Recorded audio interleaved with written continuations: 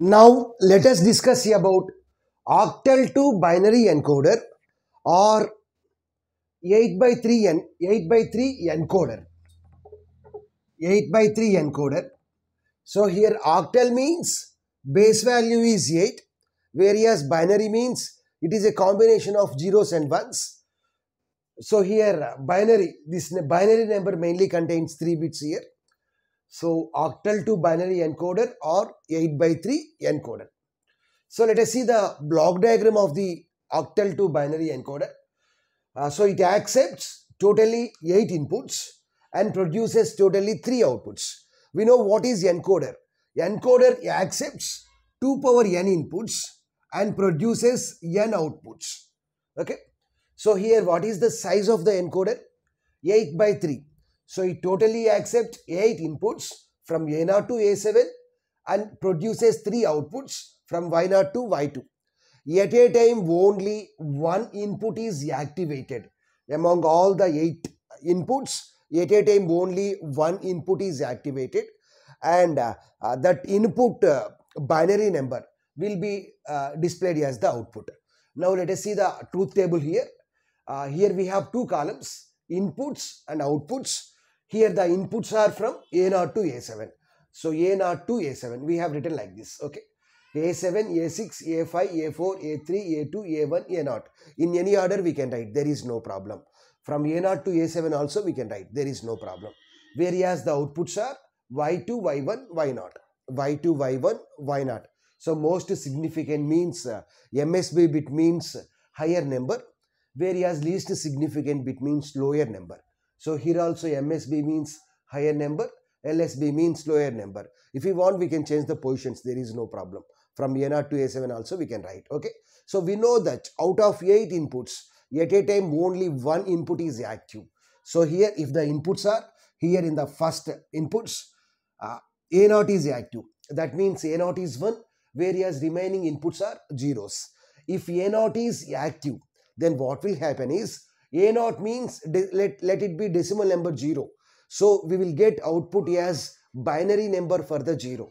So this is nothing but 3 bits. Here the number contains totally 3 bits. So we know that we use just 4 to 1 notation in order to represent 3 bits for a decimal number. So here A0 means let it be decimal number 0. So then how we can represent decimal number 0 in binary notation? 000. So 000 is the output. Now let us see the next set of input. A1 is active. A1 is 1. So among all the 8 inputs, at a time only one input is active. So remaining all bits are zeros. So let us assume that A1 means decimal number here. What is the, let it be decimal number 1. So we will get output as decimal number 1 binary number. So how we can represent decimal number 1 in binary notation? 001.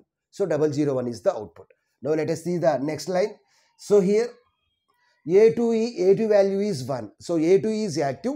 So remaining all the bits are inactive. Okay. So here let it be A2 means decimal number 2. How we can represent decimal number 2 in binary notation? 010. So 010 will be produced as the output. Next combination, A3 is active. So A3 is 1. So remaining bits are 0. So we will get output as decimal number 3 binary number. So 011. So 011 is the output. Okay. Next, A4 is active. Remaining all the bits are zeros. So we will get output as decimal number 4 binary number. So 100. Next, A5 is active. Remaining bits are zeros. So we will get output as decimal number 5 binary number. 101. So 101 is the output. Next, A6 is active. So remaining bits are zeros. So we will get output as decimal number 0 binary number. So 110. Next, A7 is active. Next, remaining all the bits are inactive. Okay. So we will get output as decimal number 7 binary number. That is 111. So now we have to evaluate the logical expressions. So first let us evaluate Y0. Y0. So Y0 equal to, if we observe Y0 column, here we have 1. So when it is 1, when A1 is 1, so we can write it as A1 plus, next this is the second one. So when we are getting this one here, when A3 is 1, so A1 plus A3 plus, next one, here we have 1. So when we got 1 here, when A5 is 1, plus, next here also we have 1. So we got 1 when A7 is 1. So this is the expression y0 equal to A1 plus A3 plus A5 plus A7. So likewise we need to evaluate y1 and y2 also. So when y1 is 1, we have to observe y1 column, okay, where we have 1s. So let us observe y1 column. This is the first one here. So when we got 1 here, when A2 is 1, when A2 is 1. Next, when we got this one here, when A3 is 1, A3 is 1, A3 is 1. Next for this one, for this one, A6 is 1, A6 is 1. Next for the last one, A7 is 1, okay, A6, A7. Next let us evaluate y2 column, y2 expression. So all ones here. So here, this is A4, next A5, next A6, and the last one is A7. So y2 equal to A4 plus A5 plus A6 plus A7, okay. Now we have to draw the logic circuit diagram, okay.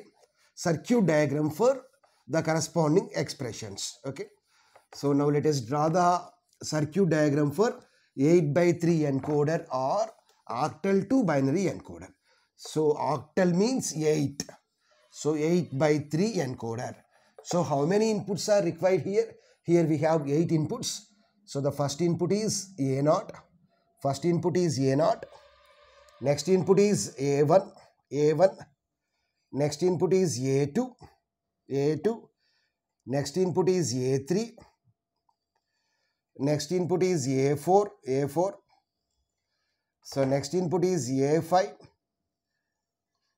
Next input is A6. Next input is A7. Or from A7 to A0 we can write. There is no problem. What is the formula for Y0? A1, A3, A5, A7. So between all those inputs we need to perform OR operation. So this is A1 input, A1. Next this is A3 input. Next this is A5 input. This is A7 input. So we need to perform the OR operation. So this is nothing but Y0. Next, what is the formula for Y1? A2, A3, A6, A7. So this input is A2 input. This input is A3 input. A2, A3. Next two inputs are A6, A7. So OR operation. This is Y1. Next, what is the formula for Y2? Y4 plus Y2 equal to A4 plus A5 plus A6 plus A7. So this line represents A4, A5, A6, A7. So this is about Y2. So this is about octal to binary encoder or 8x3 encoder.